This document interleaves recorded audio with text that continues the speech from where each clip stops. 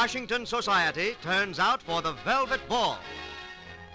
Mrs. Wolcott Tuckerman brings the 14th century Queen Philippa to life in a pageant of English queens.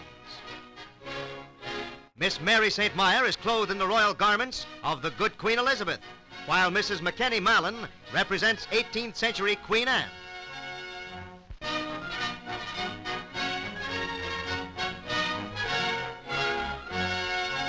Official Washington is in the audience, and hiding behind her pocketbook is the Duchess of Windsor's Aunt Bessie Merryman.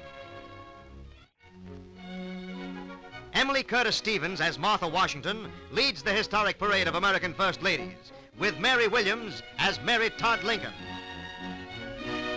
Pageantry pauses while Mrs. Eleanor Roosevelt, one of the leading patronesses of the charity, bows to the assemblage. The luxury of the past is on parade.